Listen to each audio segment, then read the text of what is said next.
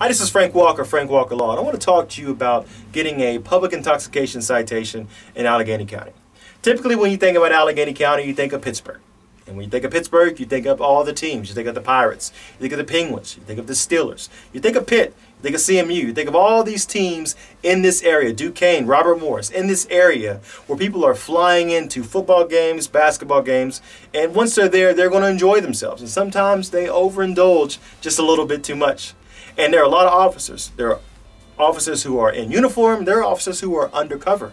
And they're watching you to keep everyone safe, to make sure the environment is safe for everyone. So if they see you and if they see that you are acting a little bit funny and they see that you are smelling of alcohol and maybe raising your voice, maybe causing a disturbance, they're going to approach you. And if they smell alcohol, they're going to make the conclusion that you are publicly intoxicated. And that is a summary offense in Allegheny County. And they're going to hand you a citation, or they're going to say, hey, go about your way, let me get your information off your driver's license, and we'll mail you something in the mail. Once you receive that in the mail, you only have 10 days to respond. So you want to contact a criminal defense attorney in Allegheny County who handles all those public intoxication citations.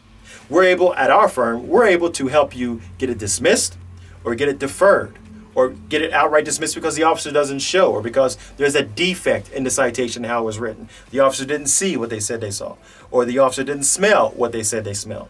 So it's up to you to contact an attorney immediately to fight your public intoxication citation. Don't wait. Contact an attorney immediately. Any questions, as always, give us a call 24 hours a day, 7 days a week.